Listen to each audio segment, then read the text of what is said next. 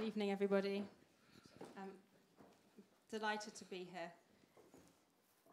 Here we have André Aciman, author of Find Me and Call Me By Your Name, and several other books, short stories, and a memoir. And Howard Rosenman, one of possibly the most prolific, extremely prolific Hollywood producer, father of the bride. Yeah, I've got my father here, so it's like really special. Buffy the Vampire Slayer and Call Me By Your Name, which was your first collaboration together.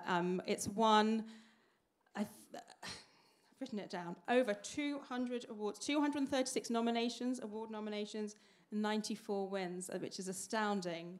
And it's a testament to your eye for a fantastic story, fantastic tone, and André as creator of this story and the beautiful characters that you've made. So congratulations on that. It's an absolute pleasure to have you here in conversation. Thank you, Rachel, for the lovely introduction. It's really important here at JW3 that we can welcome voices from around the world to speak about the Jewish experience, the diversity of Jewish life. And just to kick off the conversation, which will be about an hour, and then we'll have half an hour for questions, I think, from the floor. But start at the beginning. Your backgrounds, you've got quite different backgrounds. André, you grew up in Alexandria, in Egypt, and you are a New Yorker, but generations going back, you're Israeli, or your ancestors were Israeli. And I'd like to ask you both, what is it that you've taken from your backgrounds that's carried with you in life, specifically of Jewish nature or otherwise, this idea of fitting in, not fitting in, and how have the ideas of things that you've taken from your background carried with you through your life and work? Should we start? You want me to start? Sure, yeah, okay. Sure, why not? Considering the fact that you're talking from a totally lapsed Jew, so that I've never been bar mitzvahed. I refused to. My father asked me if I wanted to have a bar mitzvah, sort of perfunctorily asked. And I said no. He said fine. And that was the end of that. And so we took care of that. I don't like rituals of any kind. And so I would, during Passover at a Seder, because there were parts of my family that were very religious, it was always myself looking at my mother, who was completely deaf, looking at her, and of course we would start to giggle as the thing was going on, because she couldn't hear a thing, and I didn't understand a word of what was being said. And so that was my induction into Judaism.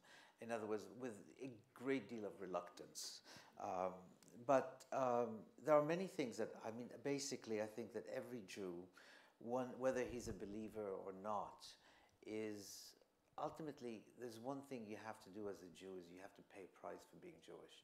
It is not possible to be a Jew and not hope that you weren't Jewish. I think the prophets were the first ones to do that, to not want to be speaking to God, talk to someone else.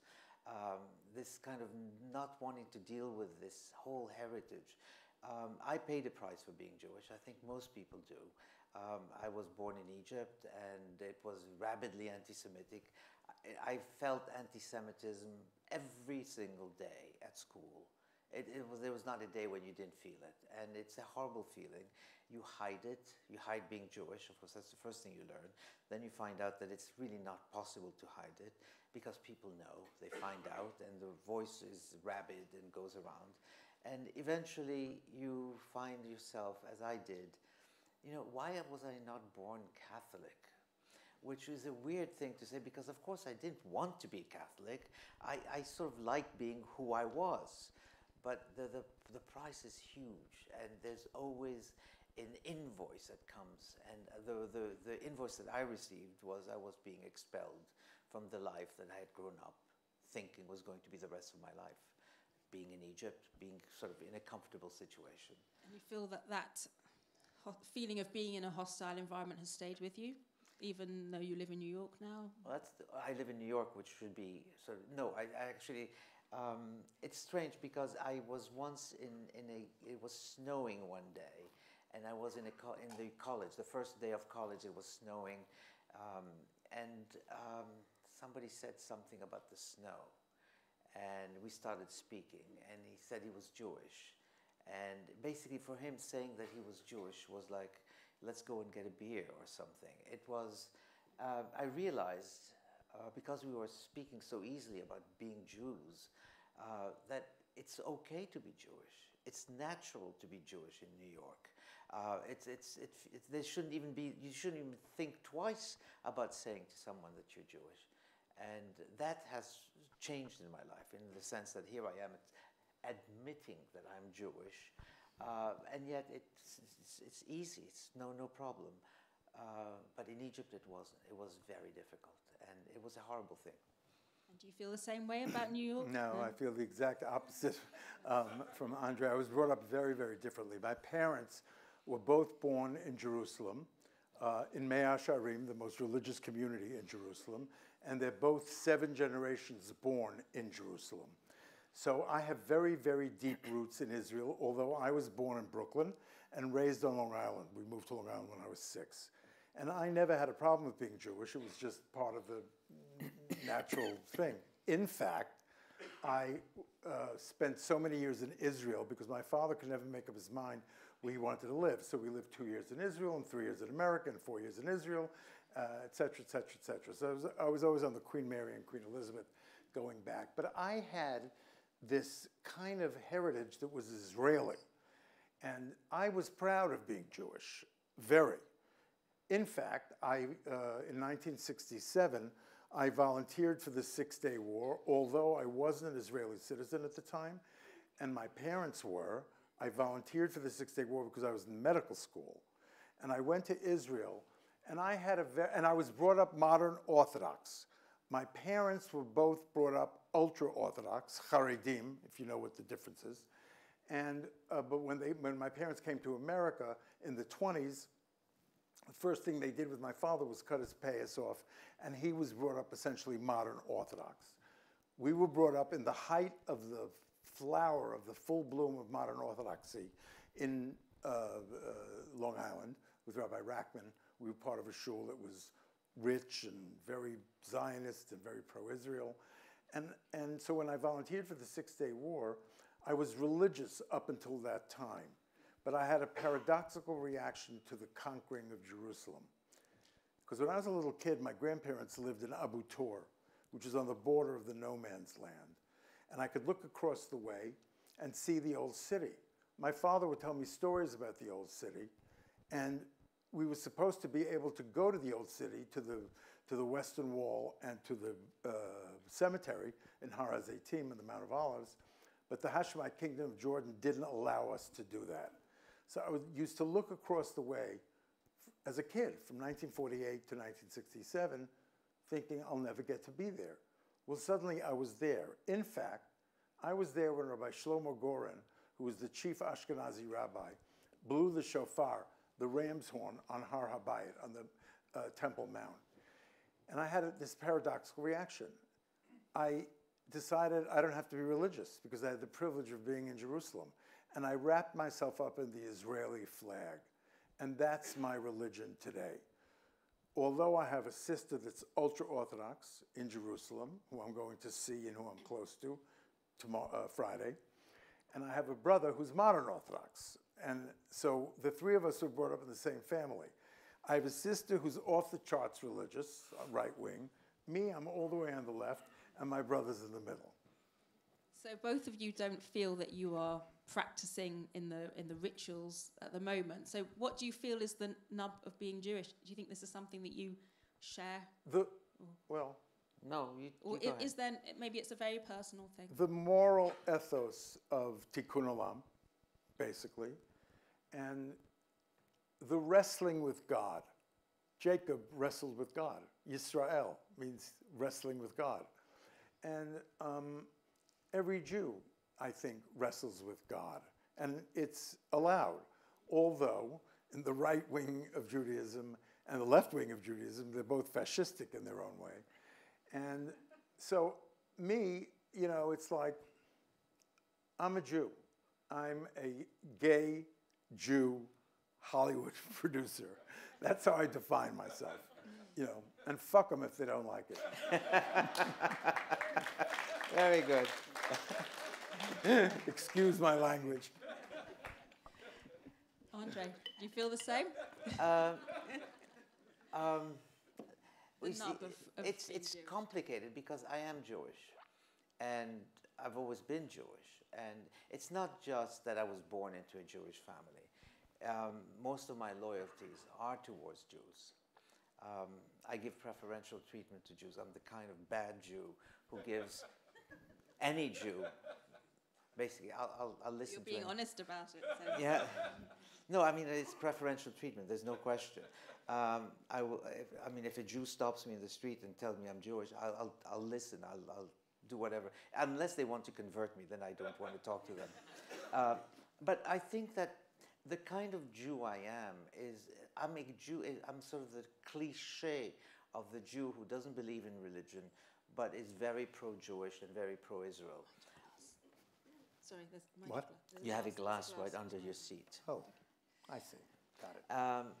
So that in many ways, the kind of values that I share with Judaism are the prototypical ones, the typical ones, the Jewish irony, Jewish humor, Jewish love for parents, Jewish, the way you revere authority if it comes as authority. I've got every single one of those things. Generosity. I'll do anything that is typically Jewish. At the same time, of course, I have this feeling that a Jew, I said it before, a Jew who doesn't wrestle with God is really lacking something. A Jew who doesn't assume that God is, as I always like to say, God has a sense of irony that's amazing. I mean, he picked Jews, okay? Not according to Jeremy Corbyn. It's interesting that you feel that there are very shared qualities, but you grew up as a Sephardi family, you presumably... I can't be more Ashkenazi. Ashkenazi, even though 7 generations Israeli. But this idea that we somehow share things. Yes. Out of Egypt, you talk about the internal snobbery about certain kinds of Jews against other kinds of Jews, which obviously also happens in the Ashkenazi community as well. So how do you think that that's translated within Jewish culture if you're sort of comparing Jews from Syria with Jews from Poland? And how do you think, and do you recognize it in each other and other Jews? How does this get translated through culture? I don't know, because there's not much culture that is Jewish, but it is received culture, so that the kind of things that nobody tells you, that you don't learn. It's sort of a sense it's this sense that you pick up that this is the way to be. And you have to you don't trust in luck, for one thing. In other words, if you're very lucky, you assume that something is going to happen to take it away from you. That's automatically Jewish. Okay. But, people who are, Zoroastrians will tell you the same thing. Oh, we're the same. Okay, but you don't have it the way we Jews have it. There's a sense that Judaism is, as I say in my book, Out of Egypt, and I think every Jew understands this sentence. It is in the history of Judaism that every person will lose everything they own at least twice. Not just once, but at least twice. In other words, if you lose everything you've owned twice in your life, you basically are prepared for that. It's the 4th time that it becomes... relax a bit after the second time. Yes.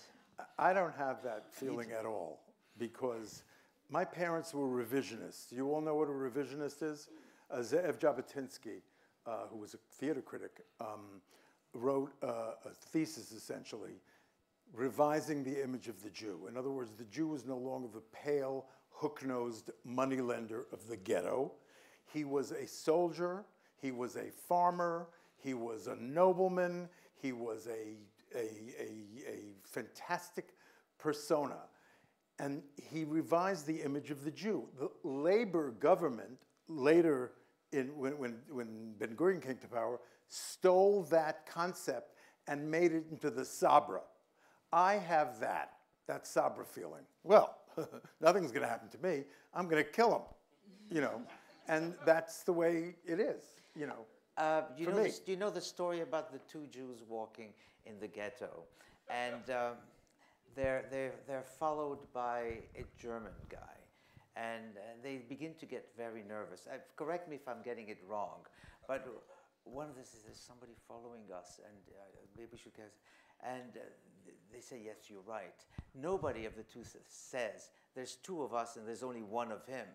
In other words, their assumption is that you're always in danger. And I come from that tradition, not from yours. I envy yours. Not only that, but even in the Talmud, there's a phrase, there's a saying, does anybody speak Hebrew here? Haba lahargacha, hashkem lahargo.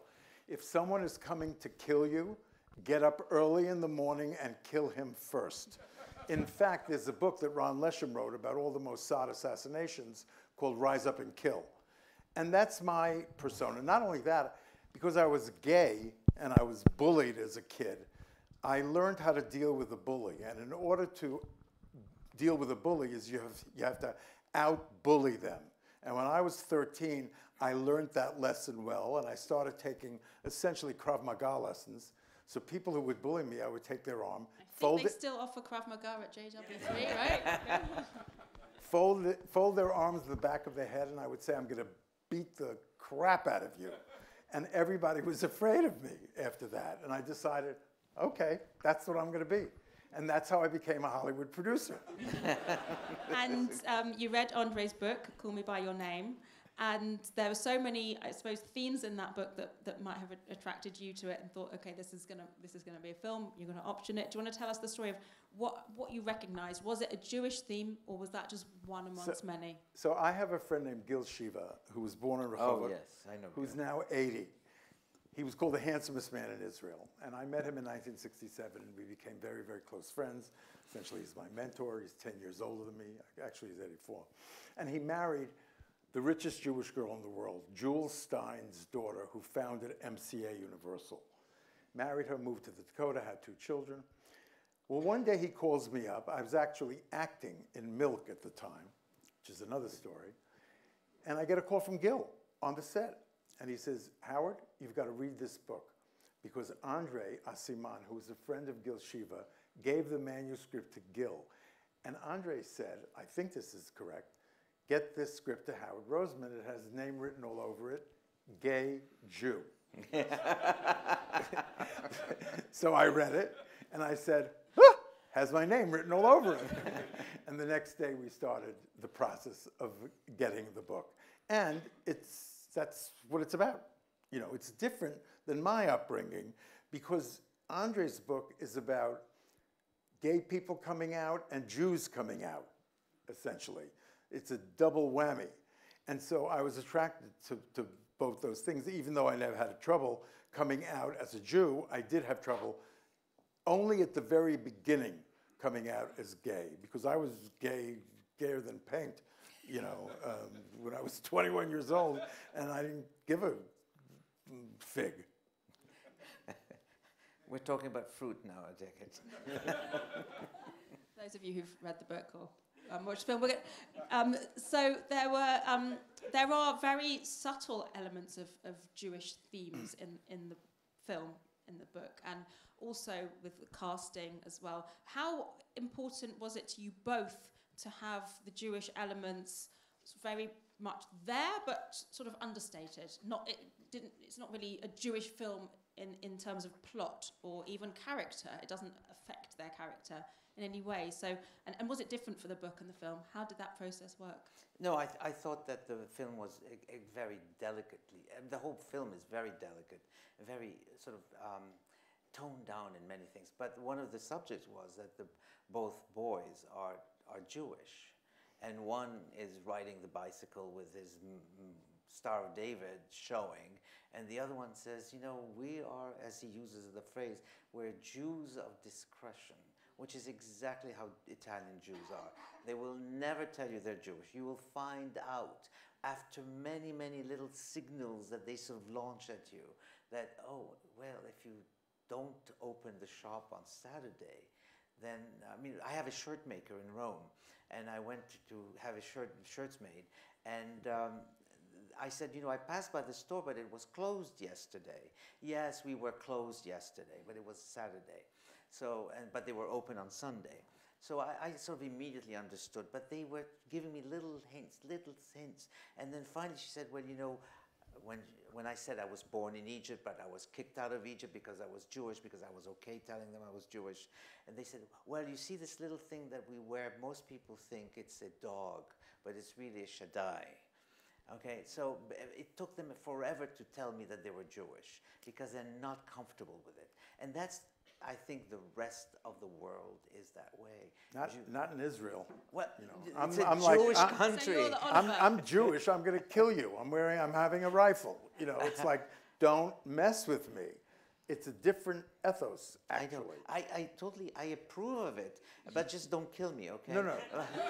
And there's a moment in the movie that's actually a plot point in the movie when the mother touches the Jewish star of Timothy Chalamet, Elio, and it's very gentle and very delicate, and she's telling him, I know that I've been discreet about my Judaism.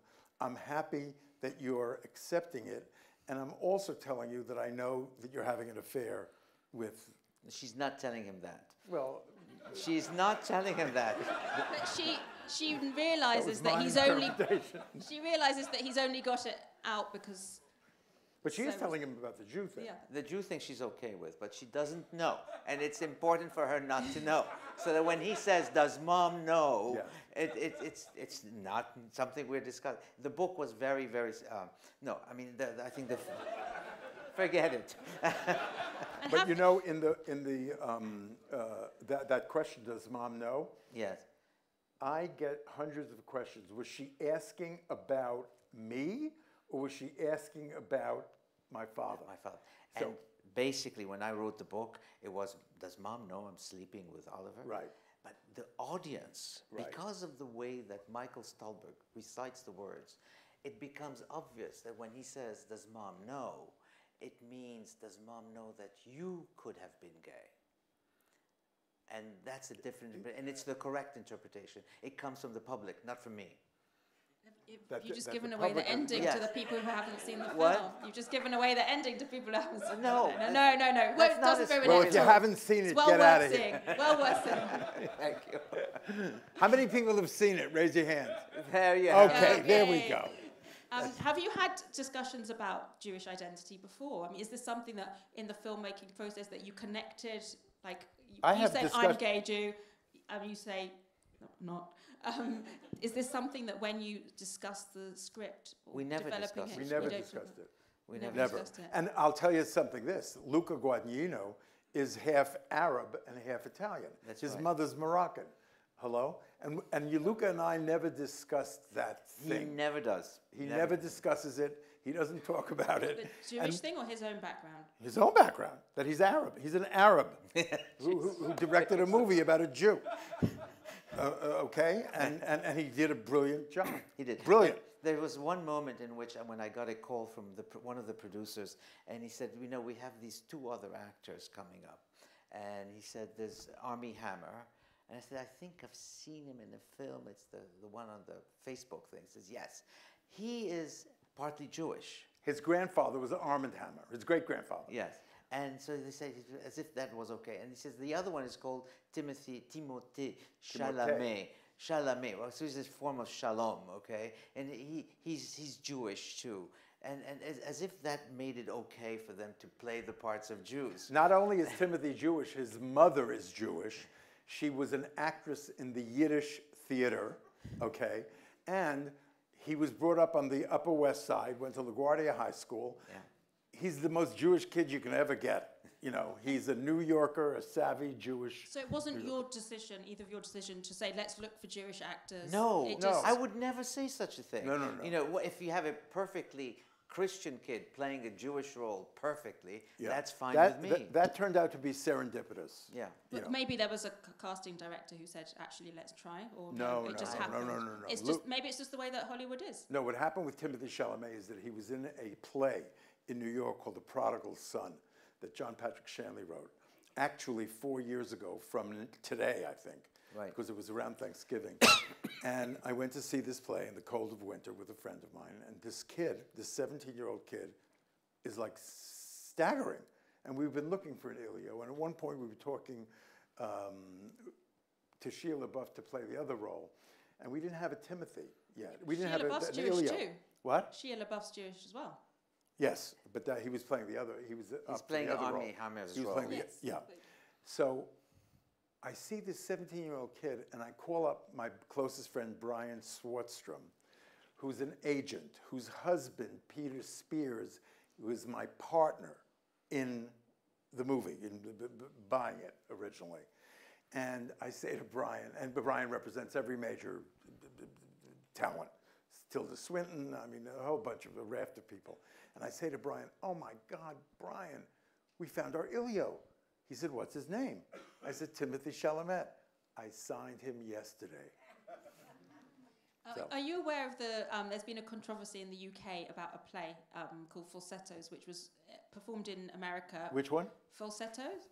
And it had, it's written by Jewish people, it's about Jewish people, and in the American version, there were Jewish actors. But when it came to Britain, there were no Jewish people within it, or even in the production process. And it's been, by some artists have criticised this idea of cultural appropriation and the idea that non-Jewish actors can lead to more stereotyping and perhaps negative images of Jews on stage. Is that something that you feel is a current debate in your lines of work, or you just think actors are actors? I think it's ridiculous. I mean, a gay person could play a straight person, and a straight person should play a gay person, and a Jew should play a non-Jew, and a non-Jew should play a Jew. But what about Scarlett Johansson, also Jewish, playing a Japanese It's going anime too far, thing? I think. You think she should be able to play a Japanese person? I think she should be, it was a transgender person that she was supposed to play, and that she was supposed to play in a movie about a transgender. She was going to play the transgender person, not a Japanese. Which is there was a Japanese. So who is going to play the Japanese? And no, the transgender community. Sorry? Ghost in the Shell is Japanese. Which one? Which one? It was Scarlett Johansson playing a Japanese character. character. Really? Ghost in the Shell. I think that's But there's ridiculous. a better example. Supposing you're casting, the entertainment business is different than what I do as a writer. In other words, as a writer, you can create whatever you want. Nobody's looking. You're not appropriating anything. But think of this. You're casting for actors, and you're doing a New Testament story of Jesus and Mary. And you're trying to find an actor to play Jesus. Does he have to be Jewish? Wait, it's not over. How about the Virgin Mary? Does she have to be a virgin? Okay, because if you're going to be, because you're appropriate. Yeah, but was she? No. Didn't say that. There Didn't you say have that. it. You went there. I didn't. I didn't. She slept with God. It's hypothetical. Yeah, it's a very live debate.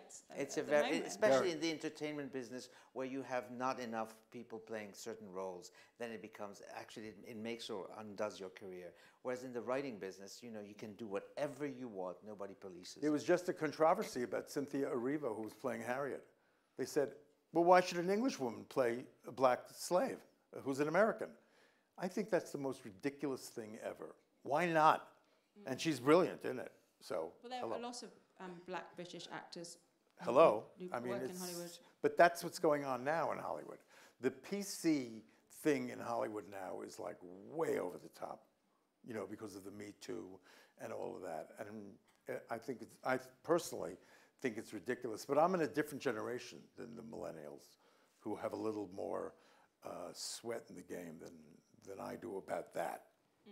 You think it's changing the way? Well, I think the millennials are carrying that banner, and they're carrying it, I think, just a wee bit too far. Howard, you've been very active as a gay activist through your work, as well as your just activism aside from the documentaries and things you've made. Do you see parallels between the Jewish experience and the gay experience, and the ideas of identity politics and the waves that have come through? This is my experience. After the Six-Day War was won, the New York, there were a whole bunch of Jewish gay leaders in New York, okay, at the time. You know, when I came to New York in 1967, every gay bar had a dance floor and a back room, okay? And men couldn't dance with other men. They had to be in a circle with a woman at the center. There was a mafiosi, a fat mafiosi sitting on a stool, and if two men touched each other, they would shine the flashlight on you. They shone the flashlight on you 3 times. They had to deal with the NYPD who came in and arrested these guys. So that's how Stonewall happened, because some guy came over to a drag queen who was very masculine and touched him, and the drag queen hit him. And then the cops started hitting the gay people, and the gay people hit back. That's how the gay revolution started. And so, what was the question that you were asking me at the beginning? Do you see parallels Oh, between the Jewish yes. experience? So what happened was everything changed after Stonewall. And the gay young Jewish leaders in New York took their cue from the Israelis who won the Six-Day War and said, we're not going to stand for this anymore. And they used that as their inspiration. Not a lot of people know this. I knew it because I was part of it. And so the whole gay revolution was based on the Israeli winning of the Six-Day War. And so I was at the center of both things. So it formed my whole persona. And you also made Sparkle, a film, twice, which is set in the same era. Yes. And is about black identity politics as Right. well. So well, when I was a little boy, I identified not with sports figures, but with black female singers. Diana Ross, like, you know, the Supremes. I loved them. And I was a little boy growing up in Far Rockaway. And all the other little boys, they liked rock and roll. But I liked R&B, because R&B is the language of the oppressed, okay? Essentially, it's church music. Ain't no mountain high enough. There is no mountain high enough to get to you, oh God, which later transmogrified in I'll crawl on shards of glass with you, oh baby, just to get to you, oh fuck me. And that's the essence of what R&B is, essentially. And I identified with that ethos of the oppressed woman rather than the ethos of rock and roll, which is all about anger. And so very early on, and my father, when he found out that I was gay when I was 4, was not too happy. And when I read Andre's book, the reason that I bought the book was because of that scene with the father on the couch. Because he says to the boy, treasure this moment, it's the only time you're ever gonna have a first love. I wish I had done it when I had the chance, essentially. And my father was not like that. And so my father bullied me, and that's how I learned how to out-bully a bully. And so I had a whole different point of view about that, and that's what changed me. Thank you. Andre, you also use music a lot in your work. Not R&B, as far as I've gathered. But how do you feel that music sort of can be communicated in written work and also connects to a wider culture, a European culture, and this idea which also Amos Oz talks about, the sort of unrequited love affair of Jewish people with European culture, through music especially in your work? In my case, it's requited. I cannot pretend that it's not requited. I love Europe. I love European culture. Europe has always been wonderful to me. And I revere what Europe has produced, even in the name of Christianity. I mean, there's amazing things and classical music for me is the purest form of anything. I think that I always give this example when you think of the very best that mankind has produced on this planet. It could be a Beethoven quartet, a late quartet by Beethoven. That's it. There's nothing better. It includes the iPhone, the iPad, and the iMac, okay? Or going to the moon. The Beethoven quartet wins for me. And so whenever I put in my work a Beethoven quartet or anything by Bach, what I'm trying to do is I'm trying to say this is not about day-to-day life. This is not about the here and now. This is not about everything you read about. It's about some other dimension. And the word classical music, the word Beethoven, basically is my way of opening the door to say, okay, now we're going to go into a particular place that is sacred. I don't believe in the Holy of Holies of temples, but I do believe that when you go into a chamber music moment, you're speaking to God if God exists. You're there. And so for me to induct classical music into my work, it's not what you might call the soundtrack of my book. That's not it at all. It's that these people are listening to Beethoven, they're listening to Bach, or they're discussing Bach or Haydn. And so what they're doing is saying, hold the world. We're not of this planet right now. We're in this different sphere. And that's my way of doing it. And because I'm not particularly happy with the real world as it is. I like European culture. I love French culture. I'm not so sure I like France. Okay, and I love French people. Well, I didn't say that. Okay, but there's something about the French culture. The French prose is so perfect that that's it. That's its domain of itself. Whether you find it in Paris, whether it ever existed in Paris, is a question that I'm not interested in. I like what's on paper, and I like what I hear. I come from 4 Hasidic dynasties, that, and the essence of Hasidism is they use the Kabbalah, with the esoteric studies of Judaism. And there's a concept in the Kabbalah that's called dvekus, which means the attaching of yourself to the godhood. All of Judaism is about that, is attaching yourself to the godhood, the transcendence, which is like classical music and R&B. But there's a bittersweet thing in it, is that could never be. You could never do that. And so in R&B, for instance, there's a duality. There's the joy of trying to reach the godhood, and then there's the sadness of not being able to do that. And that's a very Hasidic way of transcendent experience, and it's about unrequited love, which has the same concept, okay? You can't get it. You have that thing of going for it, and there's a joy in going for it, but then you can't get it, and there's a sadness. That's my point of view. It's the same thing. I think we happen to agree on this one. And on the topic of cultures and the relationship between people and cultures and countries and their cultures, I'd like to just mention Israel. You've mentioned your experiences in '67 and the familial relationship going back, but you're not Israeli, and you haven't chosen to live there. And André is someone who's sort of moved national identity, shifted. I'm interested to know what both of your relationships are with Israel. You don't have to say Israelis, but you understand what I'm saying. The idea of what Israel represents, and the culture it comes from, and the relationship between the diaspora, where perhaps we have a lot more cultural freedom in relation to Israel. Just to go there, I think the existence of Israel makes it possible for me to be this kind of enfant terrible of Judaism. In other words, I know that there's a place that has been conquered, that is ours, and that exists and has to exist. No question about that. But the fact that Israel exists allows me to feel it's okay for me to dabble with Christianity. It's okay for me to sort of renounce my Judaism. It's okay for me to do things. Judaism is safe. In other words, there is a place where you can be a Jew and be totally okay being a Jewish, and you can be a strong Jew, because that exists. The way I relate to Israel is amazing, because I love going there. I've been invited there quite a few times, and I love going.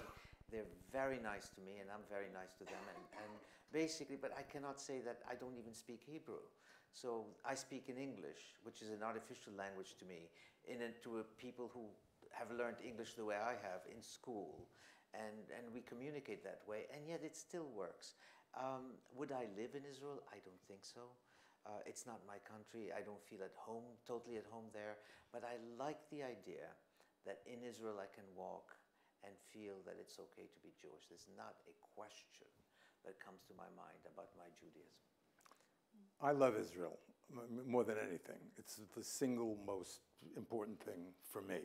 And I mean, I speak fluent Hebrew, and I grew up, Hebrew is Israel. And I was just at Gay Pride, 500,000 people in Tel Aviv, okay? And Israel's like America, red state, blue state. Red state Jerusalem, blue state Tel Aviv. And when you're in that bubble, it's like you can't believe what you're experiencing, because it's so free. And so I love it there, and I identify that way, both as a gay man and as a Jew. And as diaspora Jews, what do you think are the biggest issues today facing Jewish communities around the world? It's a big question, but from your perspectives, having grown up in different areas and practicing in sort of different areas of the arts, but coming together and having lots in common. There's one thing that exists, and God, I wish it didn't exist, because it defines the life of so many Jews around the world. It's anti-Semitism. Hating Jews is so easy. And eradicating Jews. I was in Barcelona 10 years ago, and I was doing a piece about the disappearance of the Jewish culture in Barcelona in 1492 or 1391. And you know, it works. You can actually make every Jew disappear. It almost worked during World War II. It can work. And so anti-Semitism for me is the vilest thing on this planet. I think there are three things. I mean, this is how I judge cultures. I judge culture by how they treat women. Most of the world treats women horribly. How they treat gays and how they treat Jews. I think these are the three litmus tests that I have for a culture. And you feel it's usually the same? If you're bad to one, you're bad to the other? There's a kind of concurrence of the three. I'm not saying they always exist, but I have experienced anti-Semitism through my whole childhood. And it's a terrible feeling because it does make you who you become. There's no question. It has an effect. It's very hard to say, I mean, I envy you, but I could not fight it. I couldn't fight anti-Semitism. It's way too dangerous. There's too many anti-Semites in a school where you have 400 kids. You know, you can't fight it. Especially when you're small, as I was, and weak, and all those things. And your parents teach you to be scared. Don't tell them you're Jewish. So you sort of appropriate that idea. But for me, to answer your question, right now it's anti-Semitism, and there's a dose of it in many places. And you know what my point of view is. I told it to you 100 times. Israel has, 200 nuclear bombs. Don't mess with us. Tehran, they throw one missile at Tel Aviv and there will be no Tehran the next day. Trust me. Do you also think that this is the biggest issue facing communities, not just in Israel, but well, I think Israel's the flashpoint of anti-Semitism, which has existed for thousands of years. The only time I've ever felt anti-Semitism was in Hollywood, okay? Because Hollywood, they're all progressive Jews, and they all conflate the Netanyahu government with Israel. So they hate anything that has to do with Israel, although they buy Israeli formats. They bought 55 of them. I taught the Israelis how to do that with Fauda.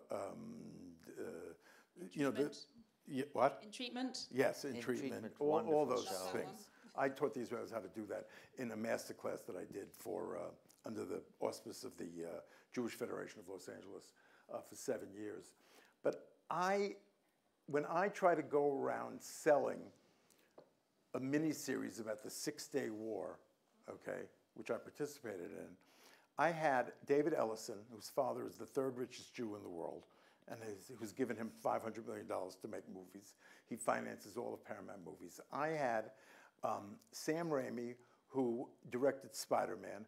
I had Todd Ellis Kessler, who wrote The Good Wife, and we went around to 20 companies in LA to try to sell it. I had Michael Oren's book. No one bought it, okay? We had the most prized package that you could possibly think of, and no one bought it. But do you think people are scared of the anti-Semitism that might come their way if they start backing I think that's Israel? That's part of it. That's part of it. But the anti-Semitism comes from Jews, okay? Because most of the executives that I pitched were Jewish. And so they have that thing that you have.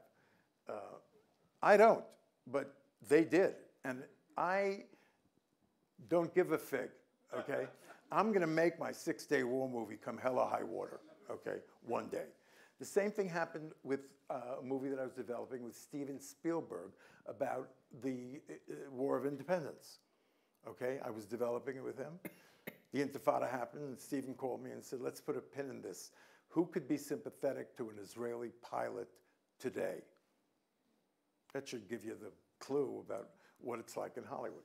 Yeah. But as you said, these obviously film didn't exist before, but the anti-Semitism has been there in different guises for so long. Yeah, that for 3,000 Israel's years. Perhaps the excuse, you know, Yes, that they'd I find think it is. other ways to. People Yes. would find other ways to express it. Well, the anti-Semite, they use anti-Zionism as a way to express their anti-Semitism.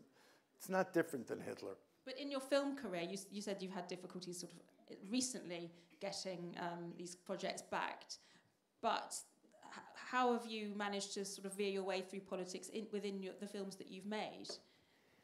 You know, it's been a tough slog. And because of the stance that I took, I was very well known in Hollywood for essentially this right-wing stance about Israeli politics. But because they knew that my family came from 7 generations of Israelis, and I spent so much time in Israel, and I fought in the Six-Day War, people don't mess with me because they know how I feel. And so you've told them enough times that you'll wake up early to kill them. It's been in the newspapers. I'm famous for this in Hollywood. So they don't mess with me. They wouldn't dare. Number one, I know too much. And most of the people in Hollywood are stupid about this. They don't know the history, and I do. And when they argue with me, I massacre them. And André, in your new book, Find Me, you've got slightly more pronounced Jewish themes, I think. This revisits the characters from Call Me By Your Name, which was your first novel. Yes. So you've sort of gone back and revived them. So what drew you back to them, and what perhaps encouraged you to run Jewish threads through it, and even a Holocaust thread? There's a Holocaust. I mean, those are the obvious ones, like, you know, the fact that there's a German family that has moved to the United States or to Italy, and these are clear things. But there's another Jewish thread which is probably more subliminal in many respects, and it's the fact that we don't know how to remember, or we try to remember. And remembrance is, of course, I think, the most important thing that a Jew has with him. In other words, you have to remember, because if you don't remember, then you're not Jewish. Or at least you have to cultivate the art of remembrance. And there's a moment in the book where the father says that whenever he goes back to Rome, he likes to walk around Rome and basically go to places that have meant something to him. And in other words, it's as if he's trying to reconnect with his youth, his young years as a student in Rome, and so on. And what is important for me is that this is not only about the father, but the father has taught the son to do the same thing. But you use quite a Christian term of the vigil for it. Yes. Well, I didn't know what else to call it. These are vigils, because if you know Rome, for example, you know that in many old streets in Rome, when you get to a corner, there's like a little Madonna on the wall, and there's a candle or a light there, and you're meant to stop there for a moment and just cross yourself, or invoke help, or to pray for the dead, whatever it is. But then you walk away. These are called vigils. And the father does, who's Jewish, by the way, he performs vigils as he walks around the streets of Rome and tells this new girlfriend that he's got, this is where I did this. And she says, I don't know how to share this with you, but I can take a picture of you in front of it. But then you have the son doing the same thing with his father, which I think is so important. It's sort of the opposite of the story of Abraham and Isaac. It's sort of reversed. The father taking the son, and the son taking the father now, and they're walking, and the son is going to stop against the wall and say, this is my vigil, and he explains to them what it is that happened on that spot. And this is not really the Madonna. It's the craft of memory, of trying to, and I'm going to use another Christian term, you're trying to resurrect the person you were few years before, 10, 40 years before, and you're trying to re-identify with yourself then. And I think that this is what we do as Jews. It's what is that famous word? The zachor. Basically, it's remembrance is sacred. It's not just I'm looking into my past. It's also taking a model from another religion, usually Christianity, and making it our own, like presents at Hanukkah, whatever it is. You take something which exists in culture and you make it personal or familiar. But the essence of Judaism is about memory and remembrance. Yes. The Haggadah, the whole Seder, is all about remembering the liberation from Egypt and coming. You end out of Egypt on a Seder night, which is I ended really on the night of the Seder, and in fact, there's a nice moment there because, and it will sort of dilapidate everything I'm saying right now. It's that on this very night of the Seder, the boy walks out by himself and basically goes to the beach, looking at the beach, which is celebrating Ramadan. So you have these people walking with lanterns all over, and he's looking at the beach and he's saying, okay, over there, right in front of Egypt is Greece. This is the land of Solon and Pericles. He loves Greece. And he says over there is Rome, and over there is Spain, and beyond Spain is France, the language that I speak. But he never turns his eyes to Palestine or Israel, because somehow nobody in my family has ever basically emigrated to Israel. So this was kind of, no, you don't want to go to Israel. That's not what you do. We go to Europe, where, of course, there was just a Holocaust 20 years earlier. But similarly, Israel, 1948, was problematic for your community because of the consequences. Oh, the consequences were drastic. In other words, but look at, talking about remembrance, I come from a family of Jews from Turkey who emigrated, not to the United States, but to Egypt. Think of how stupid you've got to be. Okay, you've spent 5,000, 3,000, 2,000 years sort of playing with the memory of slavery in Egypt. You finally are released from Egypt, and what do? In my family, you go back to Egypt. That is a basic, the utter stupidity, okay? But we've done that. And now we lament Egypt the way so many of the Jews on their way to Israel, so as they're crossing the Sinai for 40 years, they lament the fact that they don't have garlic. Let's go back to Egypt and have garlic, okay? And this is what my family was doing. So we repeat the same, not only we repeat our fate, but we repeat the same mistakes. But I had the exact opposite experience, because 7 generations before, my grandfather's great-grandfather came to Palestine in 1840 when he was 40 and had 8 children. My grandfather's grandfather started the first matzah factory and the first tallis factory in the old city, and then in Mea Shearim. So they went for religious reasons. Yeah, to live in the Holy Land. That's the commandment. It's one of the mitzvot, one of the commandments. And so that's just on my father's side. On my father's mother's side, they came from Poland in 1892. They were religious Zionists, Chovevei Tzion. And they moved to the north of Israel, where the Rothschilds gave them an acre and a mule and some agricultural implements, and they started essentially what was a kibbutz. And it didn't work out, and they moved to Tzfat, and they moved to Jerusalem. So my roots are so deep into Israel, into going to Jerusalem and going to Israel. That's the way I think, and that's the way I was brought up. Also, talking about memory, I'm sitting next to a Proust scholar, okay? Proust was half Jewish, so. And he wrote about remembrance. The Madeleine is all about dipping the Madeleine into the tea and remembering, and then he tells that story, which is one of the greatest stories ever written in French literature.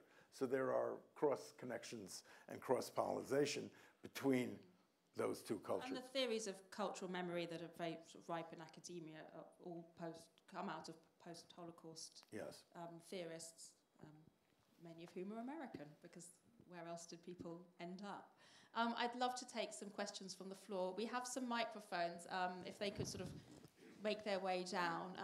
We'll take a couple. Yeah, there's sort of, let's do 1, 2, 3, or let's start with 2 and see how we go. Yeah. Amos Oz from Israel, Paul Auster, New York, and Saul Bellow from Chicago. Please tell me your favorite and why. What is the question? Paul Auster. Amos Oz and Amos Saul Oz, Bellow. Saul Bellow. Who are your Amos Oz. favourite and why? If They're you not have my a- favorites. I don't like either of them. I hate Paul Auster and I don't like Amos Oz, really. I don't like them. And Why did you pick those authors? Well, I worked with Paul Auster on a movie with Hugh Hudson, an Englishman. I made a movie called Lost Angels with Hugh Hudson, and he had Paul Auster write a screenplay, and he was a horrible person. What can I say? His talent may be great, but I don't get it. That's not my thing. Andre? No, I'd like to answer another question. Well, if we want to hear you, hopefully speak positively about great American Jews. Do you want to tell us about Leonard Bernstein? Stein. Okay. Go on. Bernstein. Okay, now we have time. Quick little anecdote. So as I told you, I volunteered for the Six-Day War. And 30 days after the war, Leonard Bernstein came to conduct Mahler's Resurrection Symphony Number 2. on the newly reconquered Mount Scopus, Howard Rosenman. And he came to visit the volunteers, most of whom, by the way, were Scandinavian. And I'm in the Hadassah Hospital now, standing in my whites, with the stethoscope hanging out of my pocket, and blood-stained white shoes. And Lenny, the maestro, looks at me and says, "Oh my God, you look just like this guy that I know who's my waiter at a discotheque in New York." And I answered him in Hebrew, "Maestro, I was your waiter." Whereupon he kissed me on the lips and gave me 4 tickets to the concert. My parents had flown in from America, ready to pay $1,000 a ticket in 1967. It was a benefit, and they couldn't get tickets. And I marched to the King David Hotel with 4 tickets. "Where'd you get those tickets?" my mother said. I said, "Leonard Bernstein." My mother was no idiot. I took her to the concert. At the party afterwards, Lenny asked me if I wanted to be a gopher on this documentary that they were making about him conducting the Israeli Philharmonic Orchestra in Judea and Samaria for the IDF. And you couldn't get in there. It was a war zone. And I wanted to see Bethlehem, and I wanted to see Hebron, and I wanted to see Jericho. And so I became his gopher. And then one night I walked into his tent and came out on the other side, if you can understand that. And so I became very close to the maestro. And he was married with 3 children, by the way. And he says to me, "You should leave medical school and go into the arts. You're a great storyteller. You'll never bow to the mistress of science," he said to me. I didn't know what he was talking about. But then he took me on vacation with his wife and 3 children to Italy, which was a sophisticated situation from a boy from Far Rockaway.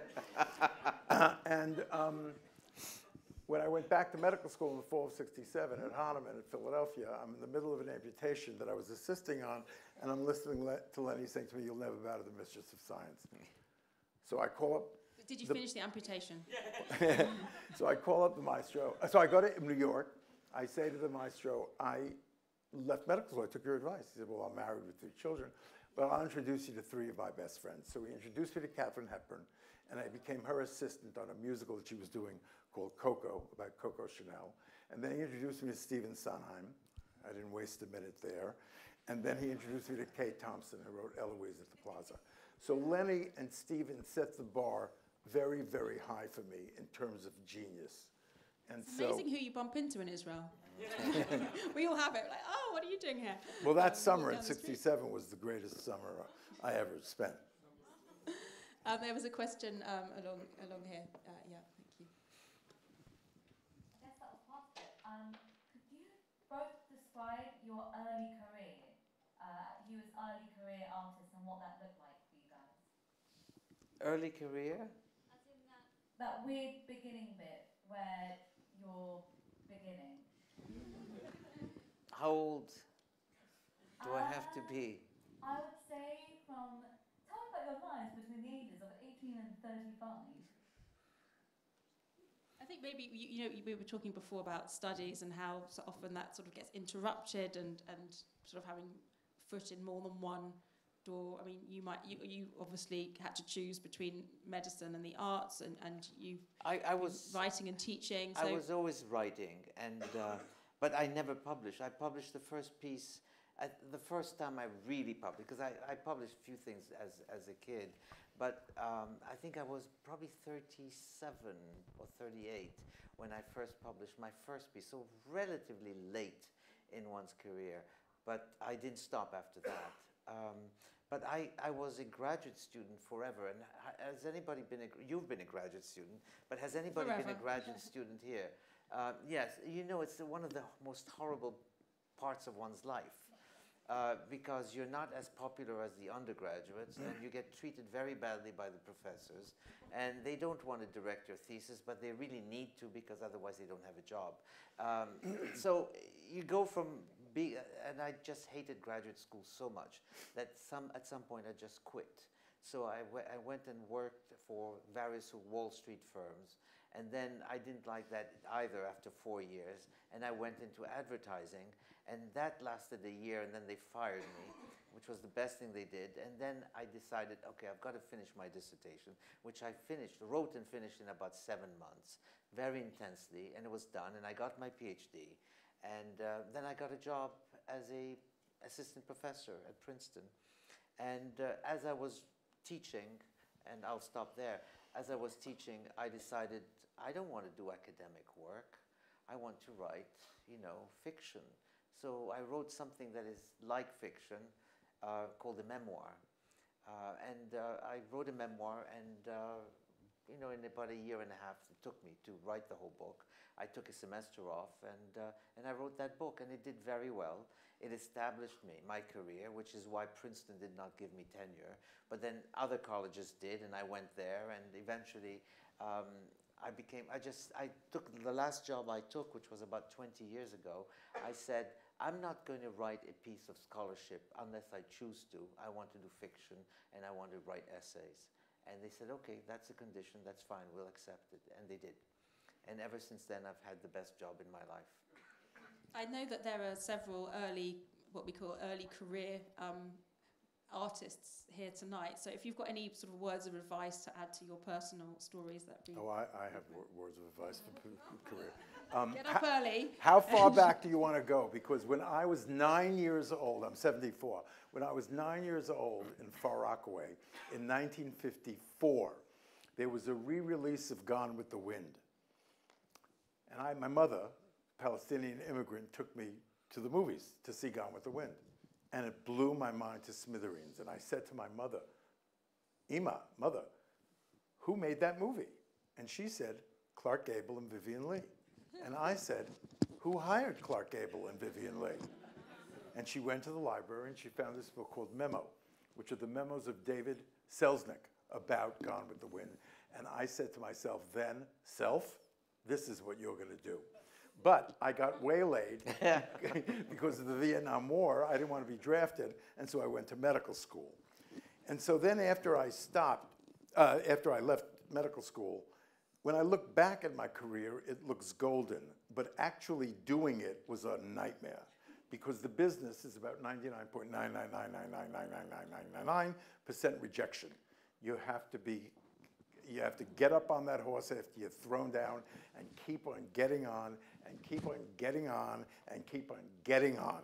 And you move forward until finally you make it. And that's been my history with every one of my movies. And would you like to offer some advice to people The who advice are is in that middle stage? I think the advice is taught to me by one of my sons. He's very smart. He had a job at Time magazine where, you know, he could have done very well because he's a very good writer. And he decided not to do that. And he never wanted to take a job because he said it's going to get in the way of my writing. And so what he did, which is something I didn't do, which he's decided to invest in what he wants to do. End of story. Invest wholeheartedly, 100% in what you want to do. I made so many compromises. I went into business, I went to Wall Street, I went into advertising. I shouldn't have done that. That was a waste of time when I think back. Of course, it helped me. It gave me a lot of education. I made fantastic friends, etc., etc. But finally, I should have stuck to what I wanted to do. I would have been published by the age of 28. You never know. No, but you know what? There are no regrets. When it comes to that, no regrets whatsoever. Thank you. Yeah, we've got lots of sort of questions going up the midline, yeah. So if we could have the one microphone here and one going up the middle. Thank you. Who's got it first? Yep. Should we take two questions? So this one and then at the front. Yep. The person with the mic. When will Elio and Oliver get reunited? Have you read the book? Yeah. Oh no, the new book. What's New what's the one. question? When will Elio and Oliver get reunited?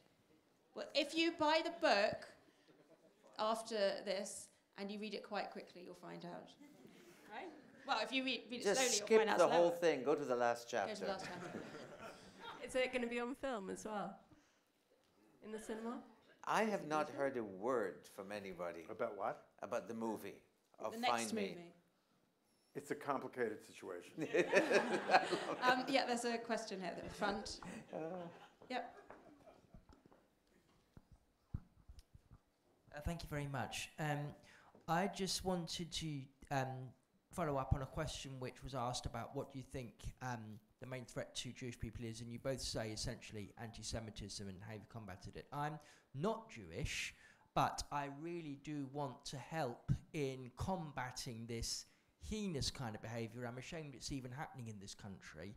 I am disabled, so I've actually felt a real connection to a lot of what you guys are saying. I often feel you're being told you have to write about being blind because you're blind, can't do anything else. I've not wanted to be disabled, I've not wanted to have a hearing problem, but I'm stuck with it. But I have learned to bear with this. I'm currently writing a piece for my local party, which we are going to use as our charter, which is a commentary on Israel, and I'm watering down as many criticisms as I can. I'm going to make it as positive as I can. What else can I do to try to help you guys, to try to help Jewish people here tonight? Thank you. What else can we do? Yeah. Can we help reach out to other communities as well as the Jewish community? Well, are you using the press? Oh, Yeah, using the press to. yes. I didn't hear, sorry. no. It's, I'm a journalist by training. I'm struggling to get a job because editors don't want people who are blind working for them, but I am trying. Well, yeah. I mean, you keep on writing, especially as a non-Jew and a disabled person, you would have a lot of credibility. That's right. In the world of disabled persons, and the world of disabled persons is gigantic. You know, it's huge. So if you keep on writing about it and just keep on pushing about it, coming from your point of view as a non-Jew and as a disabled person, you have so much credibility, people will be sympathetic, I think. I do too. I agree entirely. It's the press is the best vehicle we have to spread the word, because going on the street may help, but it's the press that ultimately wins. And you feel the same whether it's print or broadcast or Well, broadcast internet? No, I don't know about internet because I use it, but not that well. But I think that television is usually very powerful, and the press is also powerful. And you just have to keep at it and be louder and louder and louder. And there's another way. Right now, podcasts are so popular. If you develop a following and you can do a podcast about this with that point of view constantly, that would be incredible, I think. Thank you. Yep, several questions sort of, yep. Where the microphone is. Can we have one, if we take a question here, and then at the second row, and then after that we'll go to the back. So let's have two questions in a row. Yeah, if this microphone goes to the lady. I hear what you said about the press and the podcast, but in a nutshell, or maybe in two nutshells, what do you say? Thank you. Thank you. What do you say? And yeah, let's take the next question. I'm wondering if there was any similarity between you and Samuel in the book. No. No, just as you know. No, I think we have the same beliefs and the same maybe personality, but we don't have the same experiences, no. You feel like him? Do I feel like him? Not really, no. No? No, Like who? I mean, I can identify with him, if that's what you're asking. Yes. I can identify with all my characters, but I'm not them. by any means. No, I'm quite different. Well, here's a straight man who wrote about two gay men that fall in love. Hello?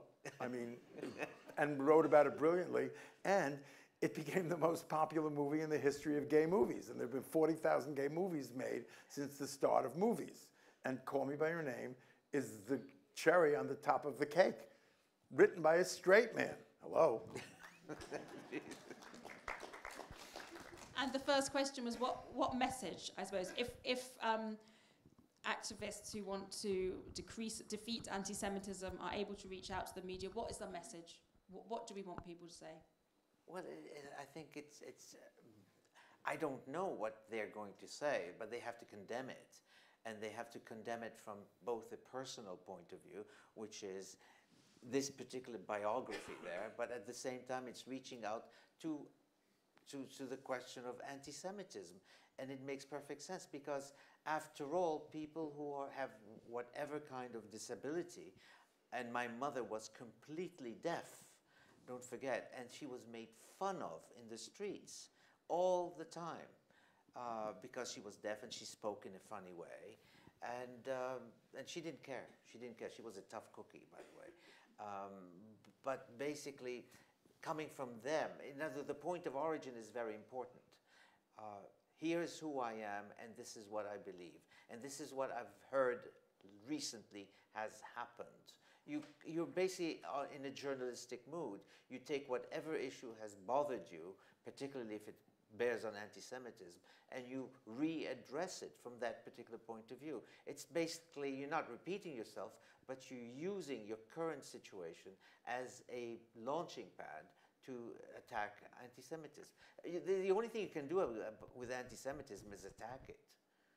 You know, in America, there's a man named Bret Stephens, the journalist, yes. And he writes for the New York Times, and he's always writing about the moral point of view of Israel and how just the existence of Israel is, and he's pro-Israel.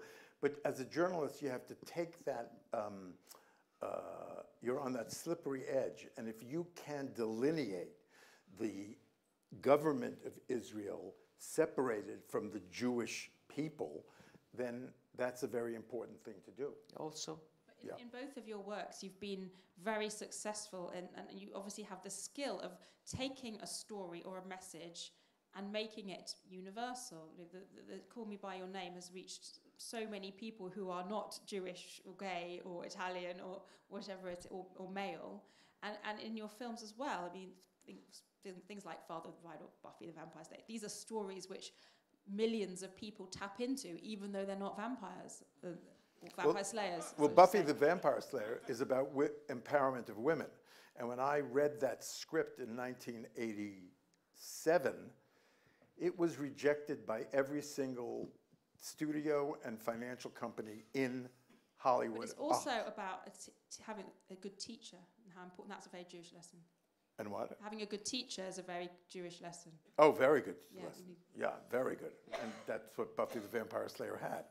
And I finally got it done because I was obsessed and crazed, and it's now become a $2 billion industry, you know, because of that, because people can relate to it. Yeah, yeah. There was about 4 or 5 questions just in this kind of section. Yeah, should we have 3 there, and then after we've heard 3, we'll cut the rest, and that might be all. Okay. Thanks. Thank you so much. I just want to bring the conversation back to about making work, art and culture, which engages with Jewish heritage and Jewish tradition. You describe the Call Me By My Name as this as delicate, and I thought it was very beautiful about the book and the film that the Jewishness is very delicately there, but very, very present. And I want to ask you about this, walking that very delicate line, because often when engaging with Jewish subjects, there's so much baggage and it can be so heavy-handed, how you do that, how you walk that line and make sure that it stays, that it's present but it's delicate. It's not like sometimes when the Holocaust and themes, threads are there, it can open up just a black hole. So I just want to ask you about that delicacy and the importance of that in the work. Thank you. Can we just have another question while the microphone's up there? There was, just behind. Thank you. Are we answering that question? I had a question for André Aciman. What is your relationship now with Egypt? Despite your experiences, do you have some sort of personal attachment, or have you ever gone back to Egypt to see it? How's it been for you? Thank you. Okay, so it's two questions, hopefully. I mean, both of you are welcome to answer them. How do you deal with Jewishness in art as delicately as you do and as you can? And Andre, maybe you want to start with the question about Egypt. That's one straight. Maybe I could do the Egypt one. Yeah. I went back to Egypt in 1995. I went back to Egypt because the New York Times sent me there to write a piece about the man who wrote out of Egypt, is now back in Egypt and is writing about his experience of rediscovering his hometown 30 years later. And I went there expecting to be to encounter memories or to encounter the glow of memory. In fact, I recognized everything right away. I never got lost in the city, not once. I took, the means to travel in the city quite easily. I spoke Arabic. Basically, the one thing that shocked me was that all the street names had been more or less changed, so that the remnants of European culture in Egypt had more or less disappeared. There were no Europeans left. From when I was growing up, basically, even the poorest Egyptian would speak some French. People managed French somehow, and nobody knew French, and so I had to speak Arabic, which is fine. Eventually, I got into a cab, and I told him, could you take me to such and such a place? And I spoke in Arabic, and he said, oh my God, you speak Arabic? And I said, yeah. I said, how do you know Arabic? I said, I'm born here. And he said, why did you leave? I said, are you kidding me? I said, you don't know? He said, no. I said, and of course, at that point, having lived in New York for 30 years, I told him, because I'm Jewish. And he said, he didn't even know there were Jews in Egypt, or had been Jews. There were 80,000 Jews living in Egypt at one point. Didn't even leave a trace. That's what I meant by, you can extinguish an entire ethnic group. Now, basically, I've made quite an amazing few friends from Egypt. But they're all like me. They're all Egyptians, they're all Muslims, but they all feel that they are not quite at home in Egypt. They feel that they belong maybe elsewhere. Not necessarily elsewhere, but maybe elsewhere. And finally, they want me back in Egypt. I got a call from the Egyptian ambassador in the United States saying, we're rebuilding the temples and we want our Jews back. And of course I said, first of all, temples don't interest me. I'm not religious. And second of all, I said, if you want me back, could you give me my money back? Which is now it's a lot of money. So essentially, I feel as if I've been robbed. And money is an extremely important thing. Yes, I'm Jewish, okay? But basically, when they take your sofa away from you, or they steal a painting from your living room, they've done profound damage to you. And unless that is sort of, you can forgive it, as I have, but you can't quite forget. And so it's not really forgiveness that I practice. I'm in a state of, my book is finally being translated into Arabic in Egypt, in Cairo, and I gave the translator, the publishing company, an amazing deal. Basically, have it for free as long as I can come back to Egypt and see what my book is, how my book is being received in Egypt. That's my answer to you. I don't know if it makes you happy or not, but there it is. It's honest. I don't have to answer that Egypt question because I've never been there, but I can answer the question about how do you deal with Jewishness and gayness in film. Is it in a delicate way, but not in a heavy-handed? Well, I'm different than Andre. Andre is intellectual, academic, brilliant, and much more delicate than I am. I'm like a sledgehammer. And so I made a movie called Stranger Among Us, exploring the Jewish Hasidic world that Sidney Lumet, the great director, directed. So it's like I'm frontal right on. The gay thing, what was interesting, I'll tell you a story about the movie. In the book, if you've read it, you all know about the peach scene? So that's nothing compared to the rest. So the peach scene, you know, in the book, the Armie Hammer character eats the peach after he ejaculates into it. In the movie, we had a real talk about that. What should we do? And in the movie, he doesn't eat the peach. You know, Luca just took the camera and went away. So he dealt with it in a delicate way in order not to offend the gay people that wanted to see Armie eat the peach, essentially. It was done beautifully and poetically and very non-intrusive, and it was brilliant from my point of view. It is brilliant. It was totally brilliant. I think that the word delicate it might be a bit too fussy as a word. So the other word that I would like to use, and though I don't mean, it's a very chastened movie. In other words, it is very, it's never frontal. It's always oblique when it comes to certain things. You don't see them sleeping together, but you see them playing footsies with each other in a very suggestive manner.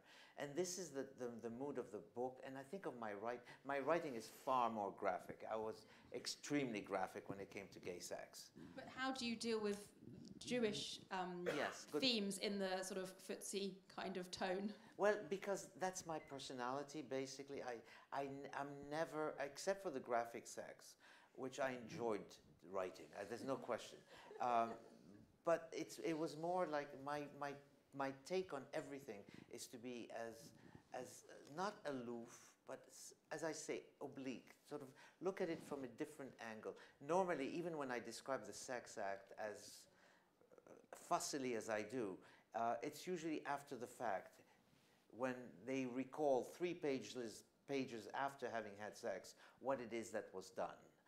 So there's always a kind of distancing effect. And I do the same thing with Judaism.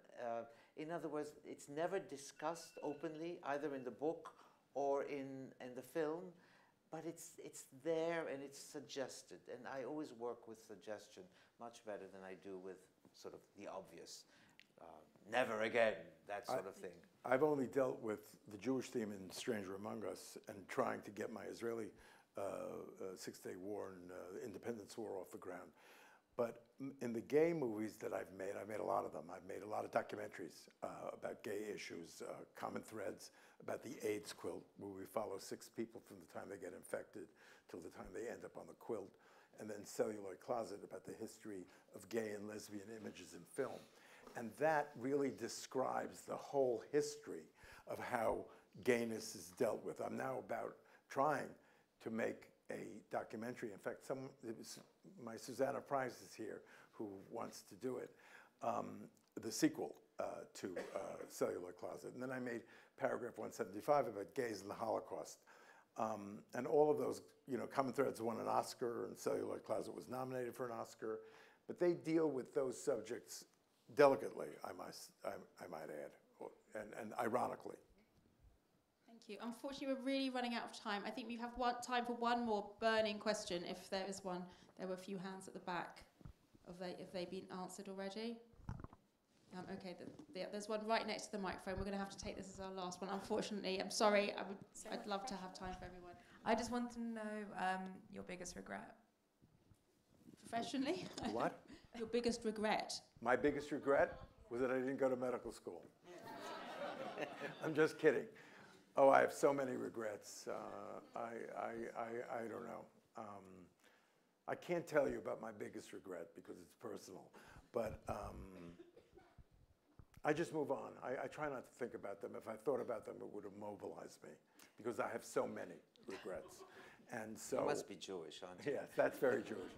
So in order to get out of bed in the morning, I can't think that way. So I have to gird myself for war every morning. Andre? Oh, my biggest regret. I like to make the distinction between regrets and remorse, and I think they're in one of my books. Remorse is when you feel terrible about something you did. Regret is when you feel terrible about something you could have done and didn't do. And I think that spells almost every day of my life. And the biggest one, I too cannot tell you about because it's personal. On that note, I'd like to thank André Aciman and Howard Rosenman so very much for being here. Thank you, thank you. Now we know.